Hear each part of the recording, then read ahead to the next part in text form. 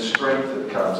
I would just encourage you with the words of the Apostle Paul, that he would say, you know, I would that you pray for us, that the Word of God would have free course. And I think that this is so evident in the lives of people today, that prayer is something that needs to be given free course in the lives of people. I feel like that in this time and in this season of our life, we need to really reflect upon what God is doing, and that the Word of God would have free course in the lives of those that we have to do. I mean, we come in contact with people even though folks are isolating. We deal with people at the grocery store. I've made it a point to smile, be an encouragement, whether it's somebody stocking the shelves or whether it's somebody bringing us out of the grocery aisle. I believe that it's important that we reflect a beautiful expression of God's grace and allow the presence of God to reflect off of our lives. Because we should be a light in a dark place. Amen?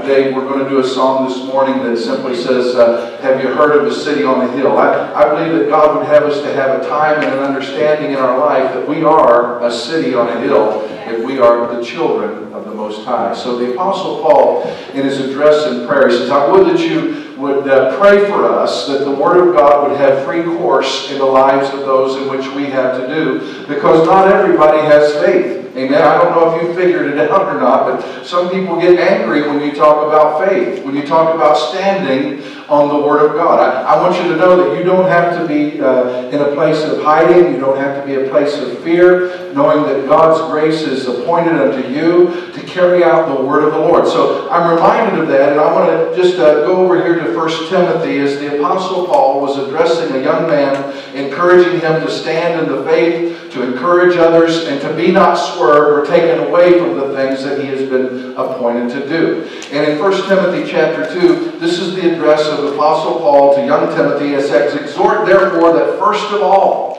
How many know that we need to do first things first? And we can reflect upon the Word of the Lord in in the Old Testament, where in 2 Chronicles 7:14, the Word of the Lord says, if my people, which are called by my name, would humble themselves. And I think that there is a humbling in the experience that we're having right now. If we would humble ourselves in the presence of the Lord and pray that God would heal our land, that He would forgive us our sins. And a lot of folks are saying, well, what sins are you talking about? And what sins have the nation committed? I'm not saying that everybody that's in church and everybody that's a Christian today is responsible for the sins of everyone, but that we do need to pray for the national sins of our nation. There's a lot of things that have happened literally through the courts and through the government that we're responsible for because we voted for things. We allowed things. So guess what?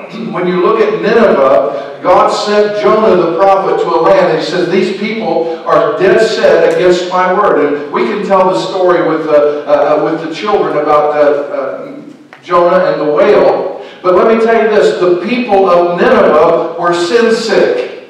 And God was at a point where that He was going to destroy them if they did not repent. And I reflect upon that. I think about the stories that I was taught even as a child. And I begin to pray for the people of the land, because there is a great deal of sin sickness in the United States of America. Not that we see it every day, but it's almost like that undertow of things that are happening behind the scenes. Spiritual wickedness in high places that governs and reduces the life of humanity almost to nothing. And so what do you do about that, Pastor? How can we, as the people of God, make a difference in the land? Well, I can tell you this, it's by promoting the Word of God in your own lifestyle. You know, it's wonderful to come to church, and I get excited being in church. But there's a place that's at a higher ministry level that the Word of the Lord says, I exhort therefore that first of all, supplications and prayers and intercessions and giving of thanks be made for all men. Now, I believe that we need to begin to pray one for another. How many know that the Word of the Lord says that men ought always to pray and to lift up their holy hands before the Lord, seeking the face of God, not just for what I want, but the things that we need. I'm believing that God is going to begin to open up a realm of authority in the life of the believer, that kings, for those that are in authority and for many that lead a quiet, that we may lead a quiet and peaceable life in all godliness and honesty. For this is good and acceptable in the sight of our God and Savior. So what are you talking about, Pastor? I'm saying that we need to come to that place in our walk with God that we're not just praying for our needs. Have you ever noticed that when you begin to ask for prayer, it's all about what I need or what I want?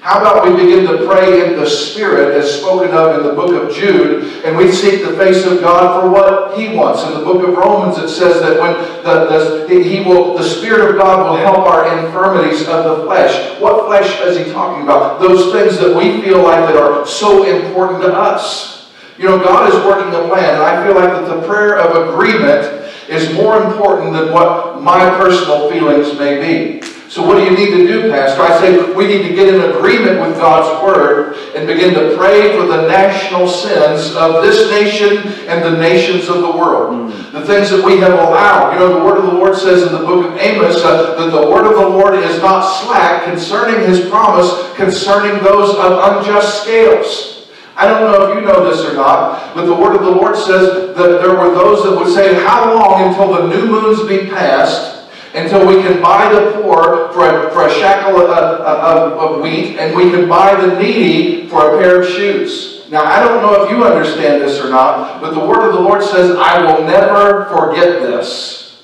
What does that mean? That means that judgment is coming. And isn't it interesting how all around the world everybody's saying, don't judge me, don't judge me. But the Word of the Lord says that the time is now that judgment must begin in the house of the Lord. So what's happening? The enemy is trying to silence the church, empty the church house, and get us to a place that we don't hear the voice of God. How many know that in the last days there's going to be pestilence? There's going to be earthquakes in diverse places. There's going to be all kinds of natural disasters taking place. And the Word of the Lord says, be not soon shaken concerning this. The end is not yet. In other words, there's a time and a preparation period that God is allowing us to get ready for the coming of the Lord. So it's important that we begin to pray. Not only does the Apostle Paul pray to let folks receive the Word of the Lord and hear the message of the cross, but also that we would pray for those that are in authority and in leadership over us, that we may live quiet and peaceable lives. Not just so we can get stuff. You understand what I'm saying? A lot of folks are looking for the free stuff. But let me tell you something. Salvation is not free. It costs the life of Christ Jesus. It costs the blood of God's only Son. Listen, when we begin to understand some things about what God wants to do in these last times, we need to be about the Father's business, accomplishing the things whereunto He has sent us to do. It's not just to sit back and say, well, I wonder what we should do during these troublesome times. We're not just to sit back and wring our hands and wonder where we're going to get our next loaf of bread or our next roll of toilet paper. God will make provision for all things. People are hoarding and grabbing, and greed is set in. You know, I think that more so than any kind of virus, the virus is man. The sickness is the deeds and the greed of man. When you begin to look at what people are doing during this time, it's pathetic. Yes. And I think about how the Word of the Lord says, even as we look at the prophets, and there was one place where the prophet said, you know, I have some things against you, Lord. There's some things that you've forgotten me in here. And the Lord said, if footmen have wearied you, where are you going to stand in the floodplain of Jordan? If you can't contend against these things, how are you going to stand when the enemy really comes? So what we have a responsibility to do is to declare the Word of the Lord. I have been making declarations and decrees out my back door. I have been speaking to the winds. How many know that the winds still know His name? And as we begin to declare the Word of the Lord, and as we begin to pray and intercede, you know what? We need to begin to say, Lord, we need to bring a level of repentance and revival to the land that is going to literally transform cities. I heard someone say that this coronavirus has done something that women could never do. You think about this. They have shut down all sports. The beer joints are closed, and their men are at home. You think about that. So could God use that to get the family around the table again for a moment? Could God use that to get dads in a place where they're concerned for their families instead of meeting the boys to play cards? is a place where, listen, you don't know that we may be cursing this thing, and it may be God saying, look, it's time to shut it down, boys, and begin to look at what's happening in your home. Your children need a father. Your wife needs a husband. And life needs to be reevaluated in the place that we're in. God is calling husbands to be the porters of their house and to stand in the counsel of God's Word. Listen, he said that he's coming for a pure and spotless bride. How do you get this? The word of the Lord says yet and again, there will be a shaking of the heavens and the earth. Because the gold is mine and the silver is mine. And the glory of the latter house is going to be greater than the former house. That has not yet come to pass yet. And I'm going to tell you, there is a revival on the horizon. There is an awakening that is coming that is going to cause men and women, boys and girls, to forsake the lawless land and to forsake the cares of their ways and seek God for themselves. This is the purpose, I believe, that God is bringing us into, even in this season, so that men might be saved. You see, God is not slack concerning His promise, as some men count slackness when it comes to the coming of the Lord. I've heard people say, well, Pastor, I've heard this since I was a child, that Jesus is coming. And I said, and He is. He's coming soon. It's sooner than before. I believe that there's going to be a trumpet sound. And God is going to say, go get my children. And Jesus is going to step over the sapphire seal of heaven. And the word of the Lord says there's going to be a major earthquake. And Jesus will stand with 1 foot upon the sea and 1 foot upon the Mount of Olives. And there's going to be a mighty earthquake take place.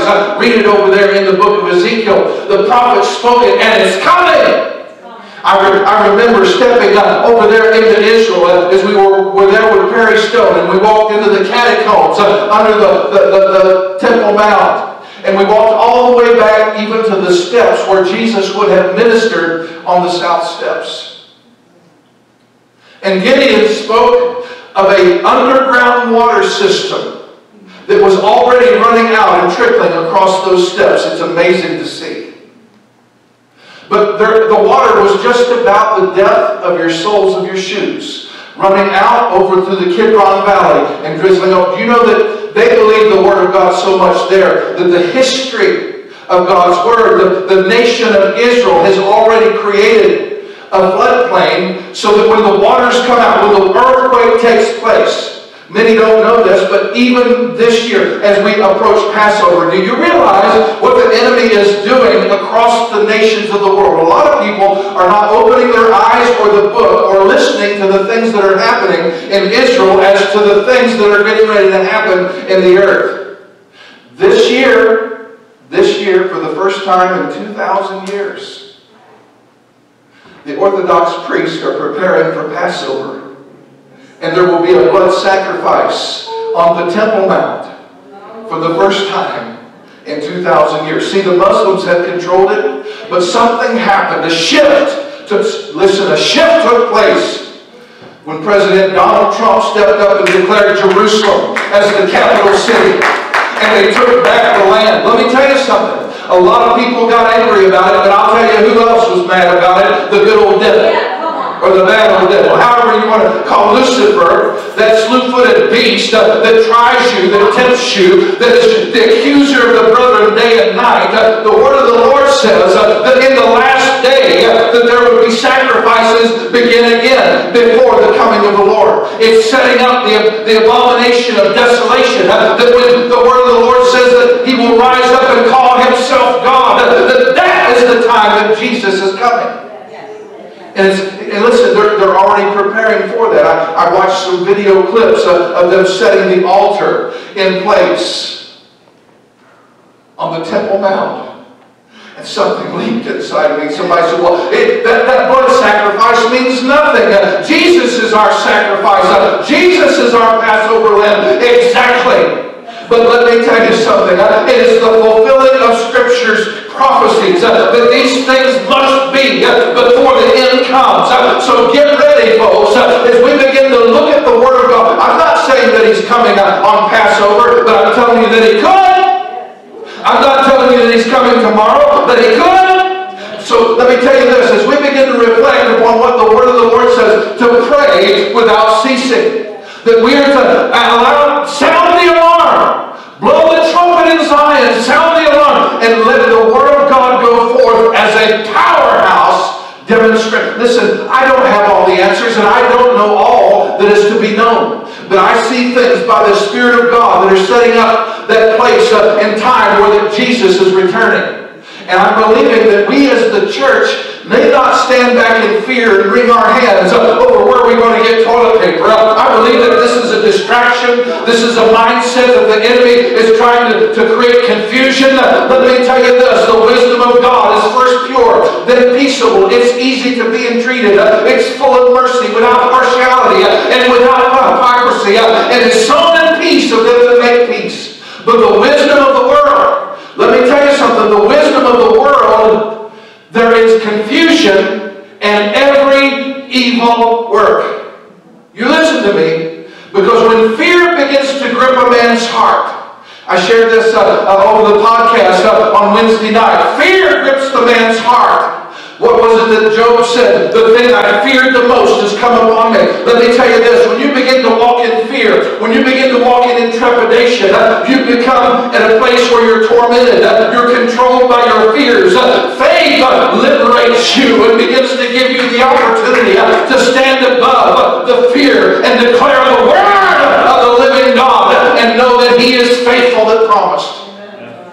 Because it's no longer I that lives, but Christ that lives in me. It is no longer my ability, but the ability of my Heavenly Father. Let me tell you something about the grain of mustard seed. Once it's put in ground, once it begins to grow, that grain of mustard seed, faith is just like that. It will grow up even to a point where it is lodging for animals and birds. Let me tell you this, God has a purpose to fulfill in these last days for you. And it is to you to be used as a glory piece for God. See, the Word of God has been given you as an instrument of His glory to be used in these last days to strengthen the brethren, to exhort those that are weak, to lift up those hands that hang down, and make straight paths for those feeble knees. That's why there's correction. That's why there's reproof. That's why there's instruction in righteousness. That the man of God, that the woman of God may be thoroughly furnished unto every good work. Listen to me now. I want you to see this because we need to understand some things about faith. The Word of the Lord says that faith is the substance of things hoped for, the evidence of things not seen. You may not be able to see it, but a whole lot of folks are worried about something they haven't even seen yet. And when we look at the Word of the Lord, I was declaring this last night over a friend of mine. I said, you know what? The Word of God says, He that dwells in the secret place shall abide under the shadow of the Almighty. And yes, there's going to be pestilence, which are plagues. Yes, there's going to be fiery darts or arrows that fly by day, which are going to attack your faith. When I look back at what the Word of the Lord says about the shield of faith, wherewith you are able to quench all the fiery darts of the wicked, and the sword of the Spirit, which is the Word of God. I'm going to tell you something. We need to armor up, folks. And I'm not talking about Lysol and hand sanitizer. We need to armor up with the Word of God, because He said no plague shall come nigh your dwelling.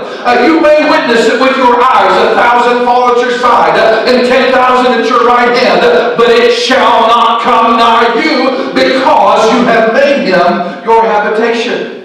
A lot of folks say, well, Pastor, you're scourging me and you're spanking me because I have not faith. No, I believe that if you're sick, you need to stay at home. I believe that if you are in a place where that you're vulnerable, you need to protect yourself at all costs. But let me tell you something. Those that have known their God shall be strong and do great exploits in the last days, going forth in power and demonstration of the Holy Ghost. The one said, it's not by power and it's not by might, but it's by His Spirit, says the Lord. So let me tell you something. In the Spirit of the Lord there's liberty, and there's a liberty to flow in the giftings of His Spirit. Look at what the Scripture says. Without faith, it's impossible to please Him. For they that come to God must first believe that He is, and that He's a rewarder of those that diligently seek Him. By faith, Abraham, when he was called to go into a place which he should afterwards receive for an inheritance, he obeyed and he went out, not knowing whither he went. Listen, there's some uncertainties in life. You know that? Is anybody that's watching my live stream that can put on their amen? Because I'm going to tell you something. There's some uncertainties in life. Yes. But God. When I begin to look at the word of the Lord, and He says that He is a strong tower the righteous run into and shall find safety. Let me tell you something. God's presence is there to minister to every need in your life. And let me tell you this. By faith, Abraham went out when he was called to go. He left father, he left mother, he left family, everybody but Lot, which he should have left. Maybe he just tagged along. But in reality, he left knowing that the Word of God he was receiving in his spirit was of faith. And because of faith, it was accounted to him as righteousness. By faith, he sojourned in a strange land, dwelling in tabernacles with Isaac and Jacob, the heirs with him of the same promise. For he looked for a city which had foundations, whose builder and maker was God. Through faith also Sarah herself received strength to conceive seed, and was delivered of a child when she was past the age of her ability to do so. Therefore spring there even of one, and him as good as dead, as many as the stars of the sky in multitude, and as the sand which is by the seashore innumerable. These all died in faith, not having received the promise, but having seen them afar off, and were persuaded. I want you to know this morning that I'm persuaded. Like the Apostle Paul would say in another place, I'm persuaded that neither death nor life, nor angels, nor principalities, nor things past, nor things present, nothing in my future, nothing is able to separate me from the love of God in Christ Jesus. When you have that kind of persuasion in your spirit, when you have that kind of persuasion in your life, you're going to look at things differently than what others look like. That's why you're able to speak life when everybody else is speaking death.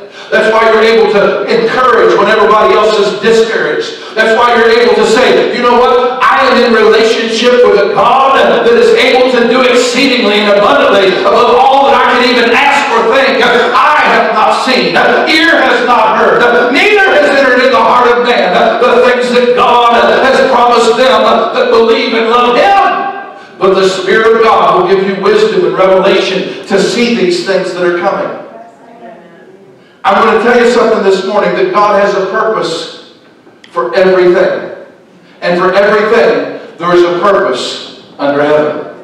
And in this season of our life, it is the most masterful blessing of God for us to be able to snatch those that are in fear, in doubt, and in unbelief. To encourage them. I pray for doctors and nurses all across the land, especially in those areas that are heaviest hit, in Louisiana and over in New York City. And I believe in God to minister to those that are on their way to serve and to bless. And I intercede on their behalf. The Word of the Lord says to do so. Greater still, we have a responsibility to our families and those that we serve with right here in our own backyards. That we nurture them, encourage them, and give them the word of faith. Because I'm going to tell you something, in this time and in this season, the word of the Lord is most precious and powerful to them that believe. I realize to those that believe not the word of the Lord, it's foolishness. I've been told people that, oh, you believe that stuff? Do you mean that? I said, I sure do.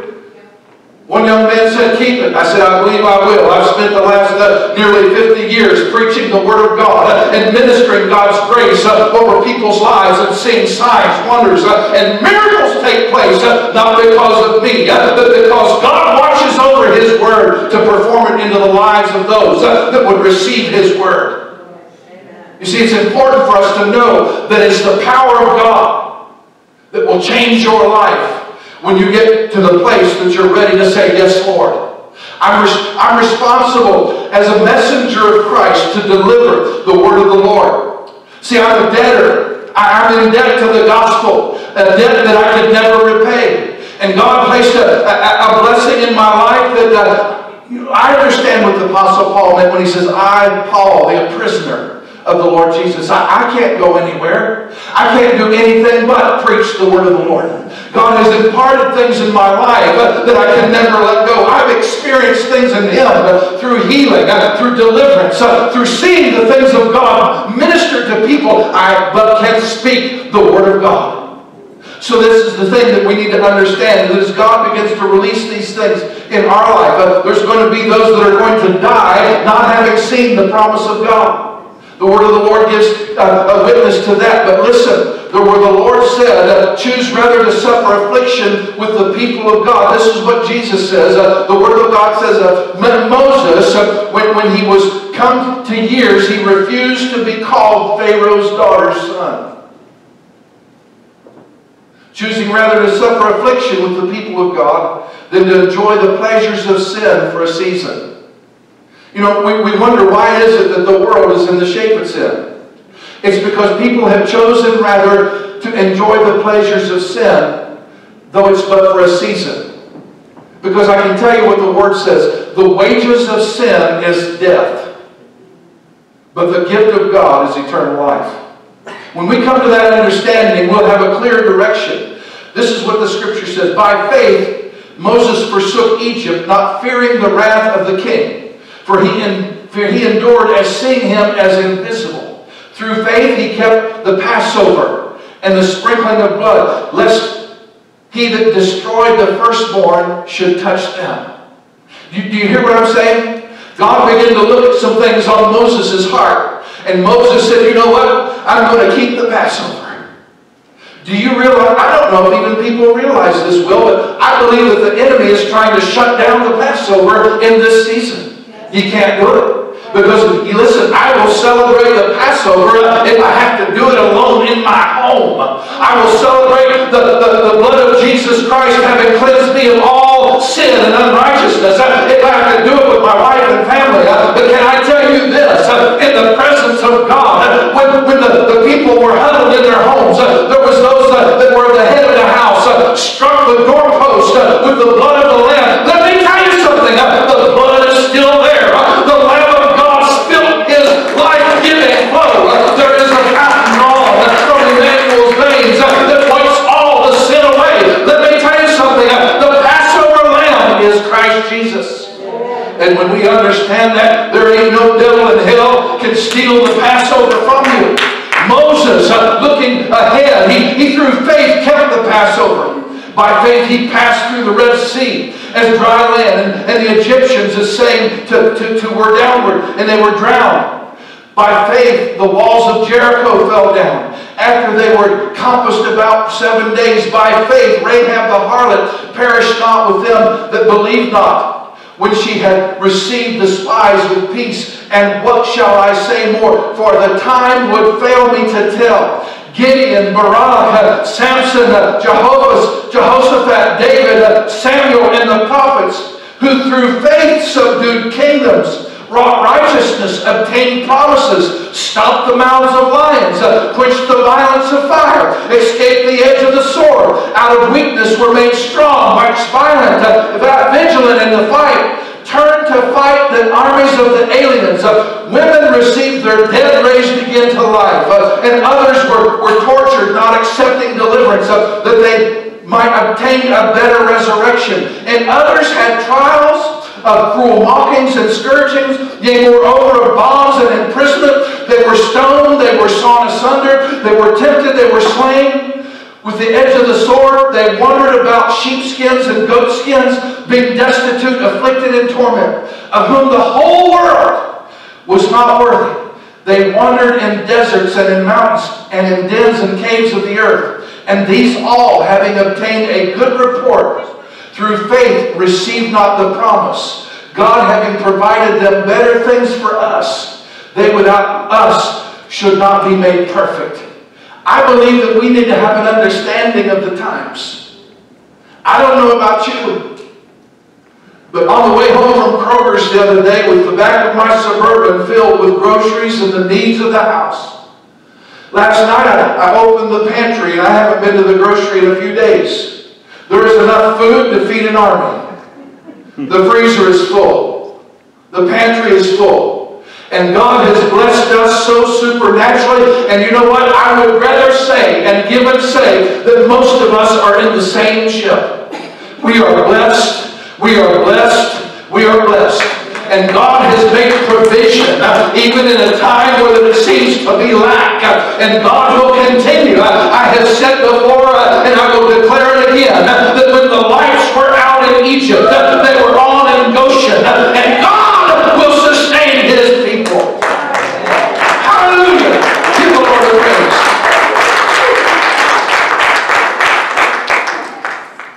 I believe that God is even right now bringing a level of understanding to people in order that they may cry unto the Lord.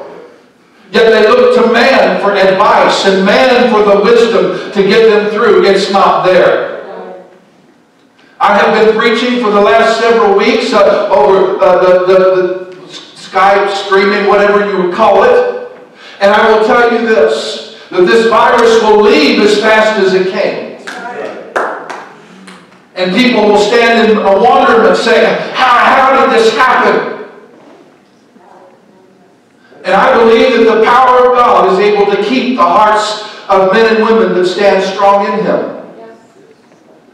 And the purpose of God's blessing is to bring us to that level. See, we have become so comfortable in our pews. We have become so comfortable in our car. Many of us don't take the Word of God home with us. We'll leave it in the car. We'll leave it in the pew. We don't open the Word of God to say, Lord, speak to my spirit in this season of my life on a daily basis. Sometimes He is used as a social outlet to get together and share with one another. I'm going to tell you something. It's more than just coming to hear the preacher talk. It's more than just coming to see the message of what's coming about even today. It's about relationship in the Lord Jesus Christ that will transform you. And when you know Him like He wants you to know Him, there is no fear, there is no doubt that He is on your side. That's why the Apostle Paul, I believe the word of the Lord says, was given a messenger sent from Satan. You know, that he had such revelation and wisdom and the power of God through the Spirit that dwelt in his life. I began to think about this because there was a messenger sent from Satan, which was called a thorn in his flesh. Wednesday night we talked about the flesh and how that the carnal man is at enmity with God. Have you ever seen a time where the carnality rules and reigns in the nation of America? Well, can I tell you this, that God is not pleased with that? Do you think for 1 minute that child trafficking and sex trafficking can occur without people in high position knowing about it? I believe that there are key people in high positions that know everything that is happening in the land. Whether it be drug trafficking or child trafficking.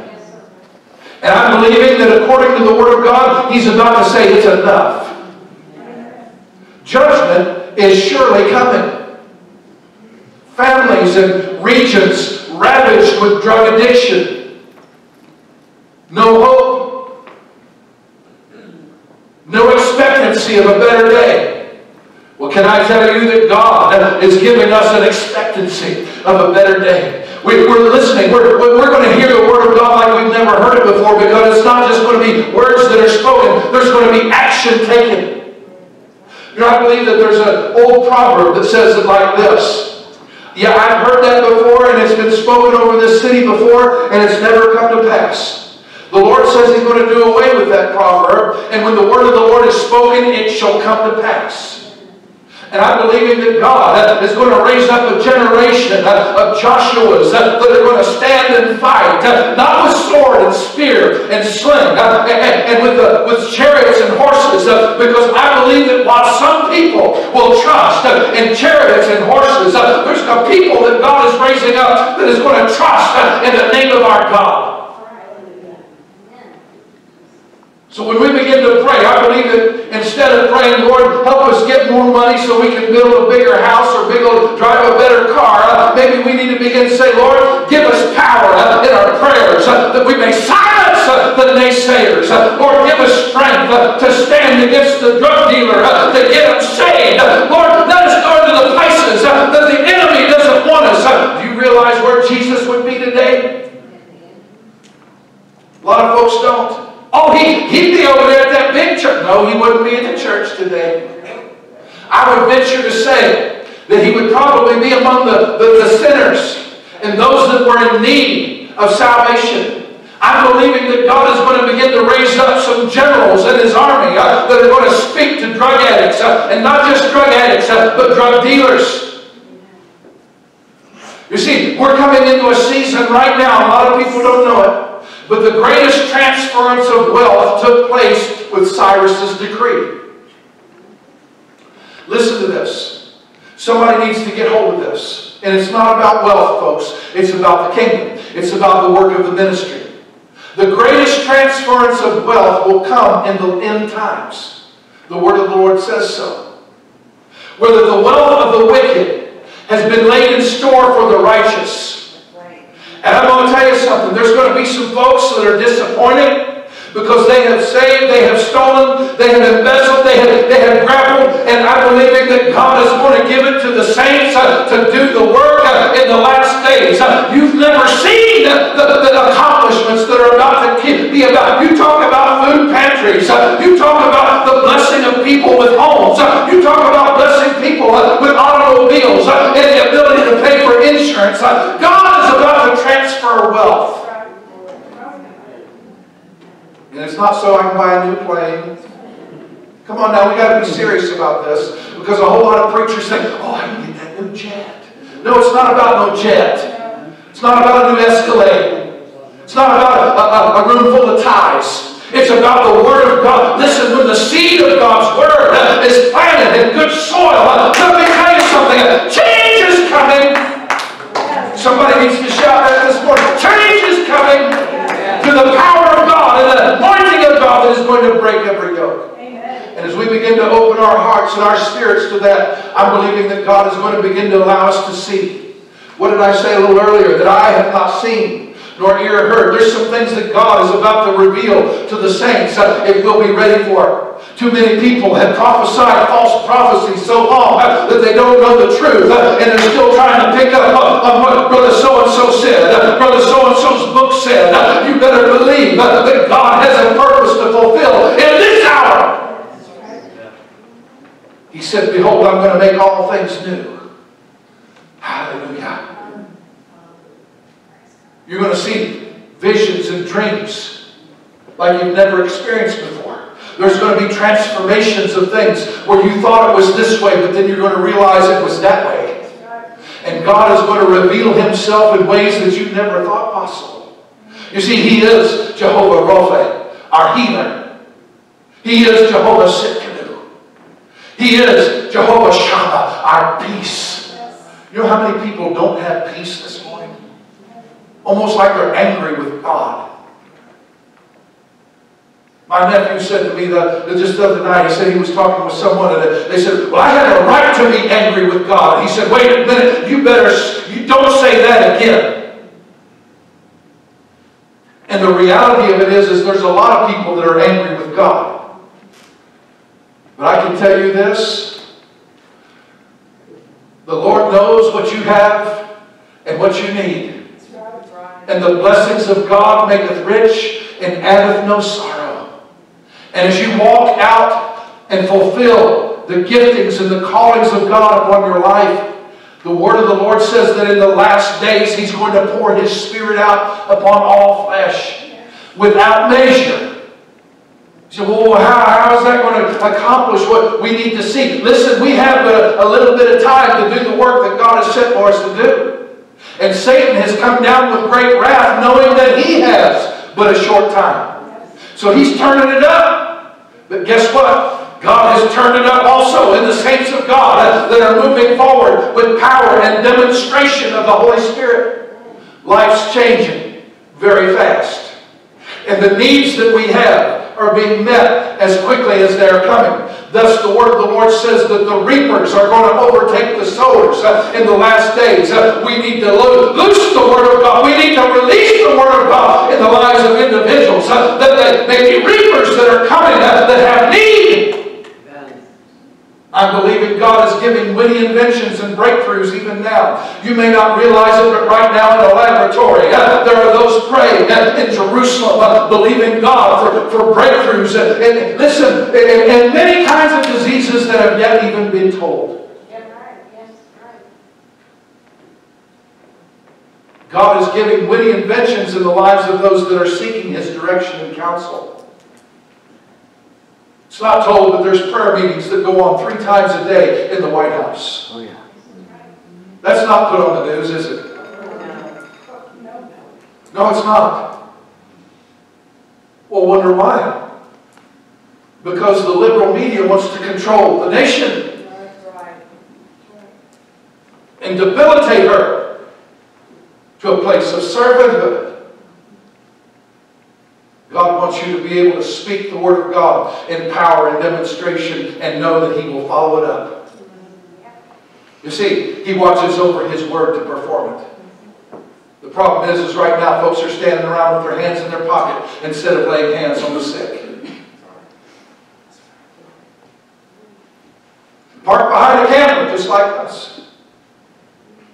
Instead of reaching out to the needs of the world.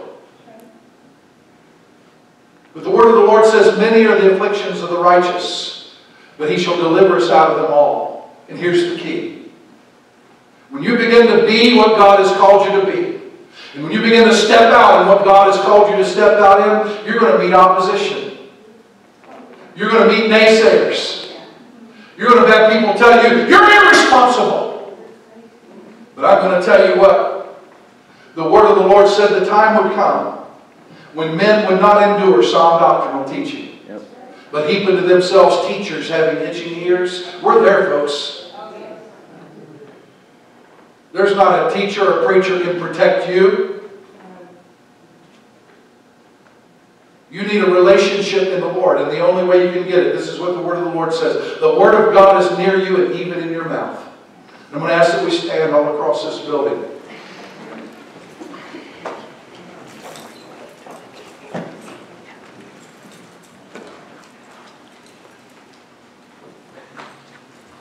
You that are watching home, I encourage you just to focus your attention on what the Lord speaks to your spirit in these next few minutes.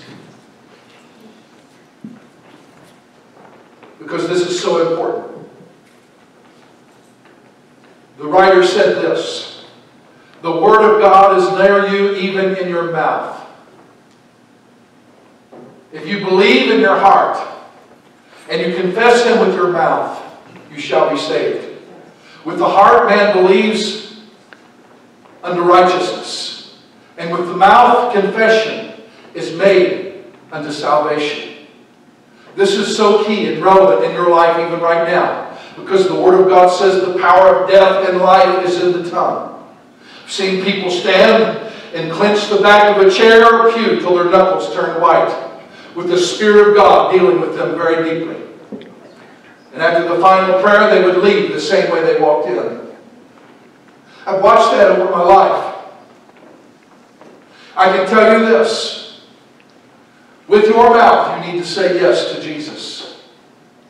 With your mouth, you need to confess, Lord, I'm a sinner. And I need you so desperately, even right now. Lord, I am sick. I am sin sick. And I need a transformation in my spirit. That's the place it begins. And then when you say, Lord, come into my heart and come into my life, I yield it all to you. Lord, save me. Brother Larry wrote the song, if it was only me, would your Holy Spirit come? Let me tell you something. The Holy Spirit has come to deal with your heart, to draw you into Himself. For there is no other name given among men whereby we must be saved. And that's the name of Jesus. I'm going to ask that we just bow our hearts. You that are watching my home, I want you to do the same. And pray this prayer with me. Lord Jesus, come into my heart. Father, forgive me. And forgive this land. Lord, I declare today that I am and I have been a sinner.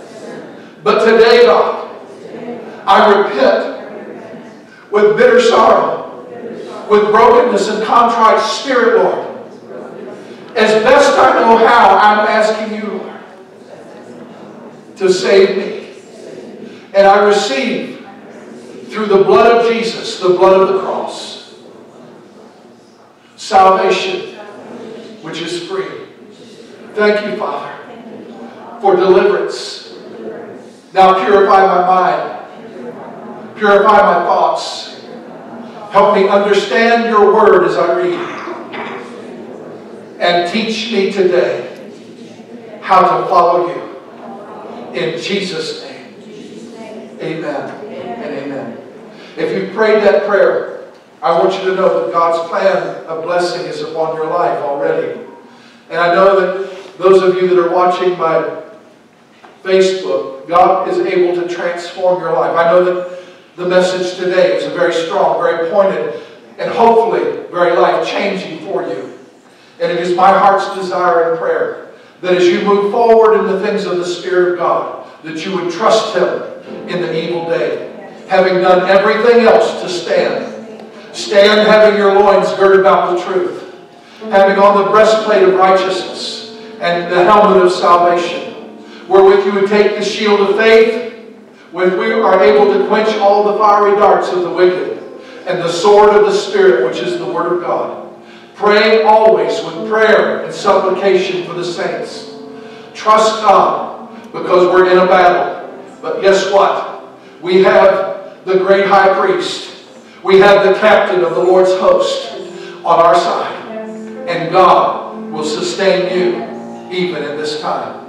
Amen and amen. Lord bless you today. I love you. My heart's prayer is that you would be encouraged. And if there's anyone this morning that needs prayer, I want you to just feel